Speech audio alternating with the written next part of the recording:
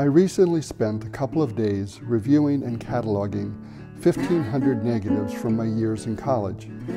This stroll down memory lane triggered a twinge of nostalgia, partially for those youthful days, but mostly for the thrill of discovering photography.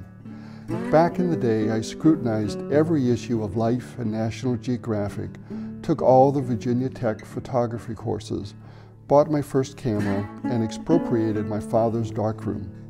I took pictures of sunsets and moonrises, roommates and girlfriends, beach grasses and mountain lakes. Every step of the way was thrilling. This photo shows the early morning light streaming through the shaded window in my basement apartment. I had just gotten out of bed, turned around, and instinctively followed Harold Feinstein's sage advice: when your jaw drops, click the shutter. This was my very first keeper, and the framed print hangs in our bedroom to this day.